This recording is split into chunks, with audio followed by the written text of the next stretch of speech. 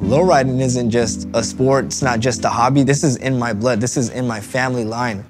It goes back generations. It goes back to when my great-grandparents had first came from Mexico. And ultimately, going back into it, I wanted to keep the tradition going.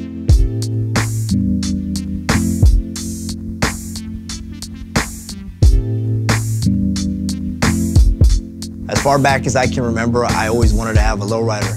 We used to go out to a park called Rotary Park. We used to see all these different car clubs, and it was just a beautiful thing to see people coming together. Then the cars, they were just so beautiful. They had these graphics done, they had these murals done. They had so much work and dedication put into them. And I can remember my dad always telling me, hey, don't ever touch the cars, don't ever touch the cars. And for me, I was like, oh man, it's like gold, you know, you just can't go and you can't touch it. I just built that passion to where I said, hey, you know what, I want to go out there, I want to get me my own one of these days.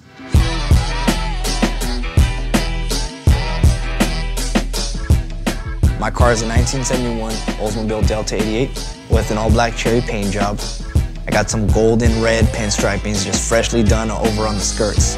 I got trims that are actually chromed out and engraved by myself. This car didn't really come too much with a lot of chrome as most other make and models of different vehicles.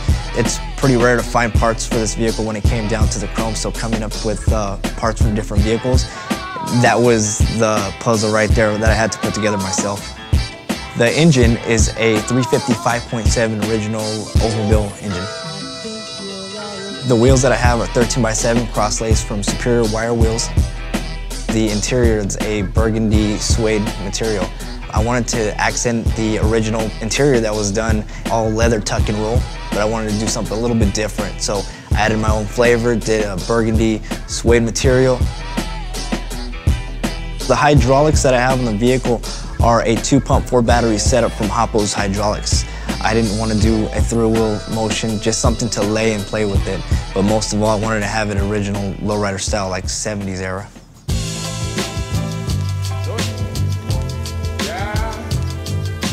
Every time I drive back home to visit family, I take these random little drives to see if I could find a car specifically in the 70s. And one day I just decided to take a shortcut back home, and when I got back to this main street, there it was, just sitting there. When I found it, it was buried in dirt. It was smashed in from the front, smashed from the side. It needed a lot of work done. And it had a very faded for sale sign. Came to find out the owner was about to junk it. I said, hey, let me take it off your hands. He said, hey, give me $400 for it, and it's yours. Started it right up, pulled it out the dirt. We had to drag it out the dirt, drove it home right away. It actually started, and it actually drove home. The restoration process from the time I got it all the way to the time we painted it took about 3 years. This was actually my first car. This was my first lowrider. The first vehicle I've ever owned, the first lowrider I've ever owned.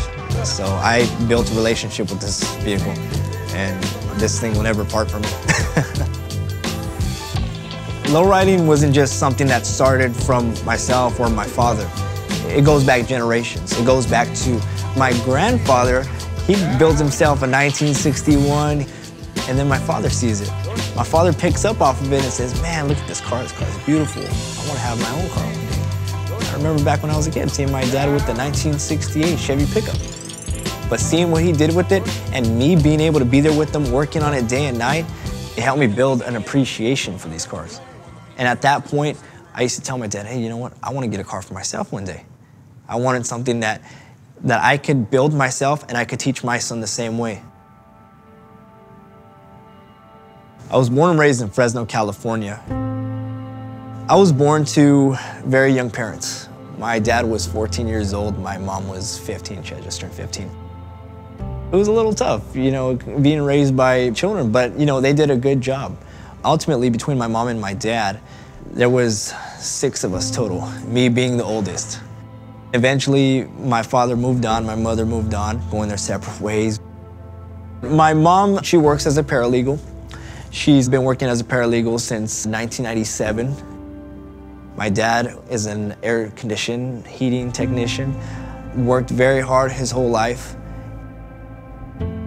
Growing up in Fresno, it was a very, very tough area. I was new because I grew up around surrounding cities. And a lot of people either pick on you as a new kid, or they take you into whatever little social network that they have going on. It was an area that was infested with gang members. And I was a very, very tiny little guy. So, you know, I tried my best to stay away from any kind of negativity. When I was a little boy, I used to always say that I wanted to be in the military. My mom used to go buy me G.I. Joes, buy me these little packs of Army men, and I used to just pretend that that was me. I always used to say as a kid, hey, I want to grow up to drive tanks. I actually was always outside digging holes in the dirt, building little forts, and I always used to tell my dad, hey Dad, I'm in the military now, I'm in the military now. My dad would always say, no, you're not going to the military, you're not going to the military. The military is just scary. 9/11 had happened. Next thing we know, the country's at war. And I used to say to myself, I need to go out there, I need to do my part. And by the time I was 17, 18 years old, I go and I enlist. Right after graduation, I went straight to boot camp. I'll tell you, it was the toughest time of my life. 3 months being away from home. I was never so homesick. But ultimately, I learned that it was about a brotherhood. Right after boot camp, I went over to Camp Pendleton, California. I went to school to be an amphibious assault vehicle crewman. They're basically tanks that float in the ocean. Our primary job is to transport Marines from the ships to the shores. I ultimately became a crew chief, which has allowed me to be in charge of not just the vehicle, but also the crew that's inside the vehicle. As time went by, I picked up the rank of sergeant, ultimately staff sergeant, to where I became a section leader. Now I'm in charge of multiple vehicles. An opportunity came up to go to Afghanistan. It was a selected few that went to be personal security detachment for a governor in the Barajas district. It was a dangerous time to be out there. There was combat that was going on out there, but it was due to the fact that it was a change for a lot of the people.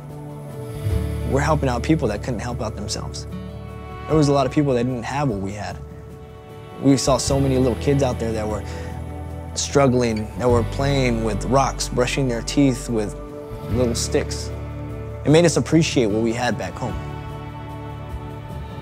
About a year after I came back from Afghanistan, we went on a deployment to Okinawa, Japan. So once my tour in Okinawa, Japan was complete, I wanted to go back to a community. I wanted to give back. I wanted to go look for those that were in my shoes years back and be able to help them out of whatever situations that they might have been in. I went out to La Puente, California to be a recruiter. I was out there for 3 years. I got referred by a good friend of mine that said, hey, you know what? I see that you're so into lowriders. Why don't you go out to La Puente? And I said, okay, I'll try it out. I took my car out there, and it was a blessing because I was able at that point now to start showing the communities that, hey, I'm a person just like you. This is what I do on the side. It was a fun experience to get to actually let them look and see a little bit into my life, what I was doing with myself in my free time. The sense that you're actually going out to various types of communities to go and pass the knowledge that I've learned in the military to give young men and women an opportunity, give them additional paths to life. The most proudest time I've ever had in the Marine Corps was being a Marine Corps recruiter. So now that my time in the Marine Corps has come to an end, my next goal now is to join the LAPD. I signed up about a year ago. It's only a few more weeks and here I'm gonna go to the academy. Within the past year, I've been training with weapons. I also work with canines. Now I am EMT certified. I utilize what I've learned as a recruiter, being able to touch with communities, learn how to respect others, learn how to be able to talk with others and listen and be able to understand what the individual's needs may be. During this time, I want to be able to make sure that I keep my car back home. And I want people to know that, hey, this vehicle is from Fresno. It's from out there, so it's definitely a proud moment whenever I can take the vehicle back to Fresno. Ultimately, we all have goals. We all have dreams, but at the same time, we all have naysayers.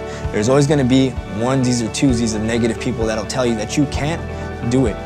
Whatever goal or dream that you may have, you chase it. You keep going. And if you fall down, you just keep moving forward, because eventually it's gonna come to you. You just gotta be patient, but at the same time, you just gotta keep moving. You do what's right in your heart, by the time you know it, you're gonna get it. My name is Barajas. I am a U.S. Marine Corps Staff Sergeant, and I am a lowrider role model.